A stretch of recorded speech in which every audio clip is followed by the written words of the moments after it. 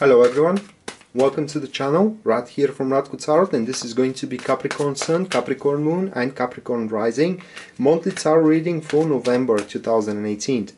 And while I'm shuffling the cards, I want to remind you once again that this is just a general reading for Capricorn star sign, and it is not your personal reading. Therefore, I'm going to try my best here to explain you the meanings of the cards and their synergy in the spread, but it falls to you at the end to make sense of them and to align them to your personal situation. Now, if you want me to do that for you, that is a subject of a personal reading, and for personal readings, please check out my website, which is listed down below in the description of this video, and there you are to find a full list of my services as well as their pricings. Also, if you find these reports helpful and you want to know even more about the month of Capricorn for the month of November, you can purchase the extended monthly tarot reading from my website, which will contain additional 2 spreads, one for career and one for relationship for the month of November for the star sign of Capricorn. So that set aside, we do have a 5-card tarot spread, a general one. So let's see what the first card is saying that it will be the topic of your month. And we do have the High Priestess. So there won't be much of a movement throughout this month. As a matter of fact, when we do have the High Priestess, this card is speaking for stillness, entire stillness. There won't be any ups and downs into your career. There won't be any ups and downs into your relationship status. Therefore, there are not much things we can say just by only this card. What we can say, however, is that this card, it is a state of the soul in which the soul is seeking what is best for it. So if you are single, and this card is pointing that it is highly unlikely you are to find a suitor throughout the month, alright, or someone that you will be interested to involve yourself with. But this is due to the fact that your soul is searching for your soulmate. I hate using that word, but in this rare cases, this is what the card says. Basically, searching for the person that will have the maximum synergy with your soul. You are to spend the month extremely quietly. You are to spend the month working quietly as well, and being focused on one task at hand, you know, to develop, for example, your business, to develop a certain project. And as I explained, there won't be any ups and downs. There won't be any predicaments really that can cause a severe deterioration of either your relationship or either your career. And it is very important throughout this peaceful period of time to start asking yourself questions. And I'm talking about asking yourself questions, all right? Don't try to find the answer elsewhere. For example, you know, are you happy into your relationship? Are you satisfied into your career? Why this is happening to you? And when you start asking yourself these questions, your inner voice is to answer to them, and you are to find the most accurate answers to your questions that you can obtain ever. Not through tarot reader, not through astrologer, not through psychic, but through your inner voice. And the inner voice really kicks in only through silence. So, the best possible course of action, the 3 of Cups. Now, asking for opinion is one thing, contributing in a mutual experience, in a collective experience, is another. So this card asks you to basically enjoy yourself. This card is saying to you that you need to aim to spend as much time as possible with friends, with basically people who are making you feel joyful, who are exerting glee into your environment, and who are to help you to expand your vision, but not through conversations, but through experiences. And this is how the inner voice of yours is going to start kicking in. On a more practical level, this card is a sign that your efforts are going to start showing results, or they're going to start showing remnants of results. It is very early here to talk about huge dividends of your performance, but you are to start seeing that your performance is not in vain, it is not futile, and with enough devotion you are to reach the point that you want for yourself, which is additional reason here to spend the month quietly and to focus on the task at hand. The Three of Cups advise you also to share emotions, in the sense of that if you are feeling lonely, talk about it with your friends. If you are feeling like crying, cry in front of them. You know, if you're feeling happy, share your happiness with them, because this is a very key kind of like a very key condition, so you can sprout your vision.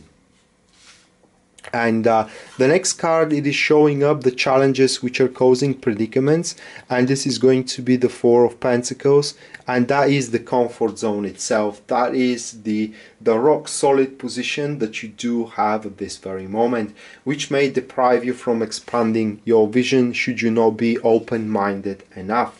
So we do have a little bit of a controversy here in between these couple of cards, and I do believe the two Capricorns are going to walk on a very thin edge, and a thin edge in between the one or the other extreme. From one hand, we do have where you need to very quietly work on the task at hand, you know, and having a clamorous belief for your future. On the other hand, you are going to be prone to stay in your comfort zone, not wanting to see outside of the bubble, outside of your shell. And this is where the Three of Cups plays a huge role. So you have to attend to those cumulative experiences, these cooperations, all right? So you can see that there is a different side of life. So you can see that there is different approach to one situation. And again, you have to realize it for yourself. You need to explain it to yourself, but you gotta explain it to yourself. You should not search for an explanation elsewhere but your inner wisdom. The Four of Pentacles may point also another thing, is that if you start making a lot of money here throughout the month, you have to start sharing those money, not with people that you don't know, etc, etc, but you got to start investing those money into a standard of living. If you have a relationship, start investing those money into your partner as well, or into your family, because this card has that downside, pointing that if you focus on money and money alone, and you start conserving those money, these money are going to start creating a lonely and empty existence if you don't share them with something or with someone. So if you do have money here that are more than enough, I mean, try to find a way to basically share them with something or with someone. This is the advice of this specific card. The next one is going to be the resources that you can capitalize on, and this is the Nine of Wands. So the Nine of Wands is in that specific case is capability to align yourself according to the situation. So what we do have is focusing yourself on the task at hand, being very quiet, and everything around you is going to be very peaceful into your career and into your relationship. And you can use that peaceful time, you know, basically to reshape it, to rearrange it, to make it comfortable for you, because the Nine of Wands is the conscious changes that you can incorporate, or you can initiate, excuse me, into your environment, into your career, into your relationship. Also, this card is a resource of patience and is a resource of waiting, like a lion in the savannah. It is preying on the gazelle, for example, you know, carefully waiting and waiting and waiting for the right moment to come. It is exactly when it strikes, so it has the maximum chances basically to catch up their prey.